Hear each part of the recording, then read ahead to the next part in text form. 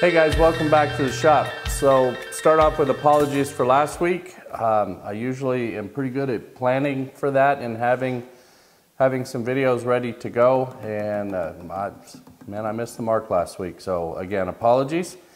But I got back in the shop, or I got back to the house late yesterday afternoon, and the sun's not even up yet, and I'm in the shop this morning, so that's a good day.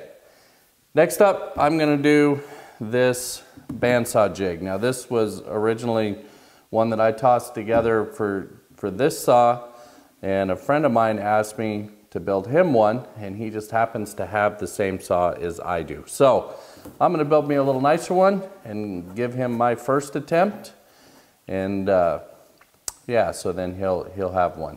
There's really not a lot to it. There's a lot of videos out there. I will have plans for it, but it really is pretty easy to figure out how to toss this together fairly quickly. My plans, they have measurements on them for length and width. Just ignore those numbers and take those numbers from your bandsaw. In fact, I don't even think those numbers are correct for my bandsaw. We had to put some numbers in there to make it all look right. So consists of 3 pieces. There's a lower layer, and I use Baltic birch, but really any stable material will work down there. And then the top is in 3 pieces, allowing for the curve and of course the slide piece here. And that's on like a little sliding dovetail. If you look on the bottom, I've got a piece of HDPE in here for a runner. I have a backstop, and on my saw this just clamps to the fence when it's in use, so that makes life easy. But that's something that's going to be important for your bandsaw as a way to secure it in place when it's in use. And then of course I got this little nut, and on the inside, let's see if we can show you here. You see there's a threaded insert right there that the nut goes through. And that's really all there is to this. So let me get over to the table saw and cut up some, I'm gonna go back and use plywood again because it's a good stable material. I might just actually sand it and put a finish on it this time. But anyways, let me cut up some plywood and I'll show you what we're doing.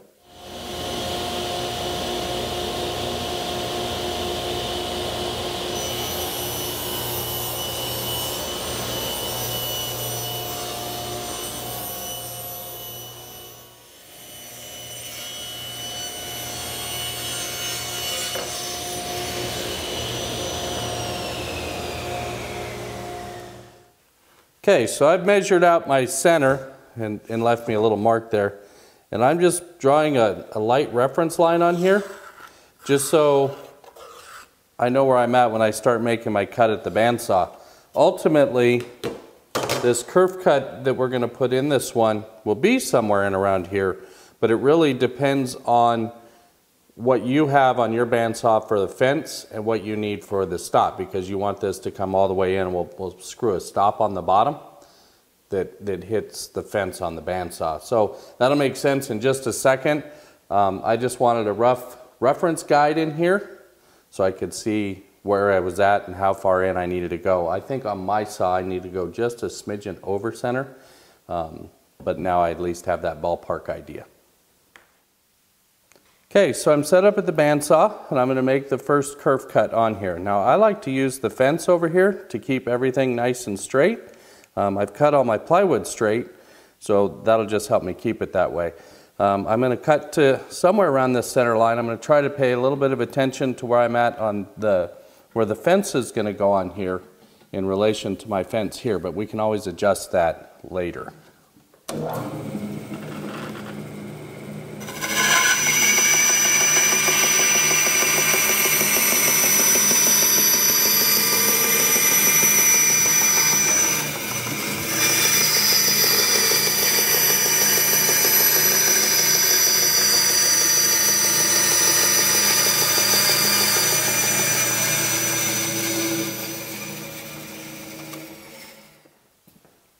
Okay, and while I've got it at this point, I've prepared my piece of HDPE, but like I said, hardwood would work just as well. And I want to get the runner on this, which will help keep this square, allow me to get the fence out of the way to finish this up. I've pre-drilled and countersunk these, so all I'm going to do is set that in the runner and super glue it on, put a little weight on here for a minute, and then I'll come back and attach screws to my base here. Also, I've added a couple of pennies in the track to help this rise up just a little bit above the bed of my table. So that's what's next.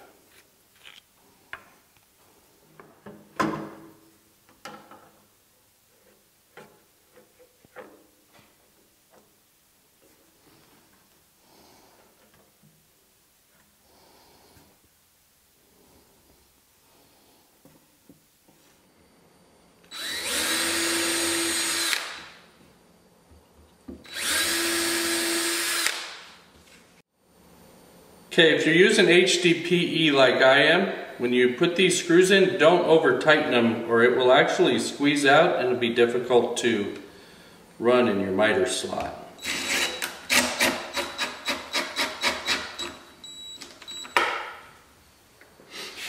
Okay, before I put this back on the saw, I just cut this little 2.5 inch strip of plywood that was left over from this. And I'm just going to mark the location where this runner is. So I can cut a little notch out here in the bottom so that this will all sit down on here flush, and then I'm going to go ahead and attach the fence.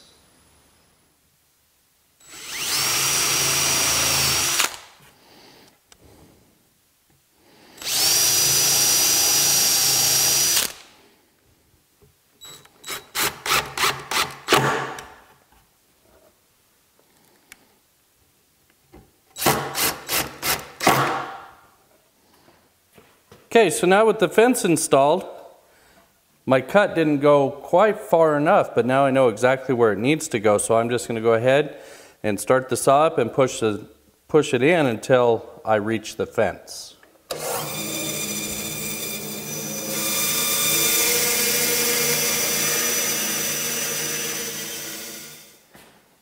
Okay, so now with the sled all the way in, I can go ahead and find the new front of the blade, which is where my pin needs to go on the adjustable slide. So I'll get that marked now. And now we can start building up the second layer of this base and getting this thing put together. First cut up will be this inside, and I will cut it, at this width. And if it's off a little bit, it's not a big deal. This whole section over here is only there to support the workpiece. So if there's a little gap or whatever, it's just not a big deal. Okay, so I've got a couple of quick clamps back here on my fence just to hold everything stable, and cut this piece of plywood to fit. All I'm going to do is glue that on, and I'll add a couple of pin nails in it just until the glue dries. The glue is going to do the bulk of the work. Not that there's a lot of work on this side anyway.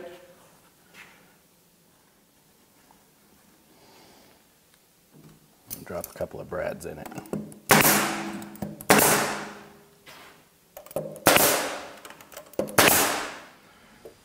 Okay, so I hope this shows up okay on camera. All I did was I measured out roughly 1.5 inches from the blade, and I struck a couple of lines there. And those are going to be where I want the top edges or the long edges of this sliding dovetail to be. So I'm going to just go ahead and cut these plywood pieces at the table saw, setting the blade to 45, and we'll get them set in here. The offcut piece from this is actually what's going to slide in here, so I want to keep that piece when I cut this at the table saw.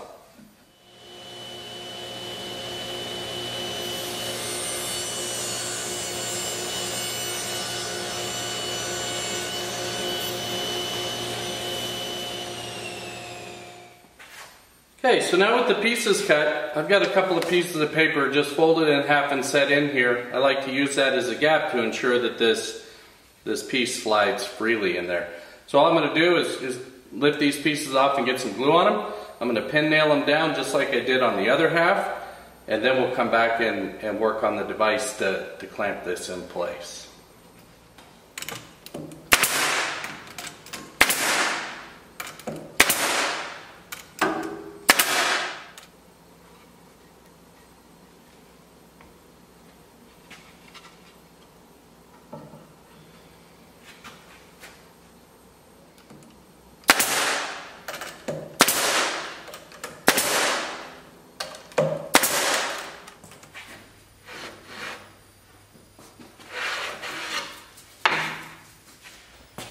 Okay, so next up I got to locate for the hole to put the threaded insert in. This is just a 1/4 threaded insert, and that fits a 7/8 Forstner bit. So I'm going to go ahead and countersink that hole.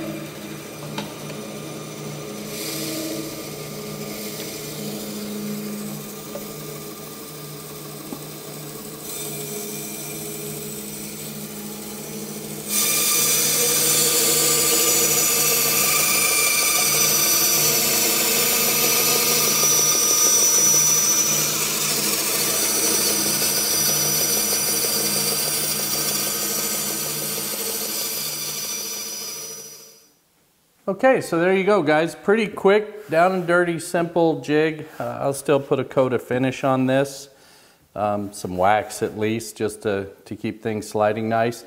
Now I used a small nail up here and cut it off just so I could have a smaller hole in the bottom of my piece. But you could certainly use a dowel here, or whatever you wanted. The threaded insert and the 1/4 knob, other than the plywood, was really the only expense to build this, but it allows me to cut nice circles just about any size that I need. I literally just slide this in and out, determines what size circle I'm going to cut, and away you go. So I hope you guys got something out of that. If you have any questions, throw them down in the comments block. I'll be happy to answer them. And until next time, take care, guys.